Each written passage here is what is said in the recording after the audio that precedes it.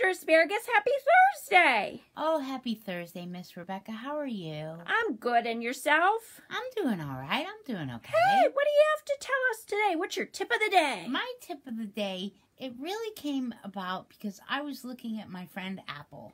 Oh, okay. But Apple is not anthropomorphized, so Apple will not be talking. No. But the thing is, Apple and I, do you think we look the same? No, I actually don't. We don't really look the same at all, do we? No, not real at all. I mean, you're both just visually stunning. But you do not look like one another. It's nice of you to say.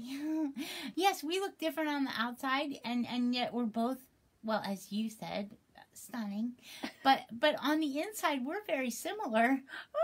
No, we really are. Well, I'm not even kidding.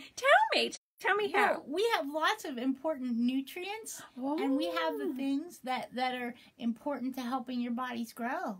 Okay. Yeah. And guess what? What? We were all created the same way. Oh. Yeah, we all grew. We're not like see this what I'm like on here? This is like metal or something, you know what I mean? Yes. But we were all created the same way. Me and apples. Yeah. But so what you're saying is you look different on the outside, but and wouldn't it be boring if everybody looked like an apple?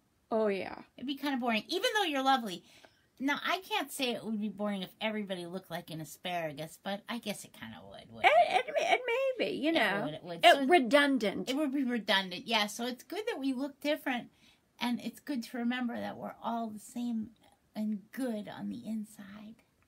Wow, Mr. Asparagus, I think that tip was the awesomest tip ever. Okay. Thanks, Miss Rebecca. Bye, Mr. Asparagus. See you next time. Bye. Bye.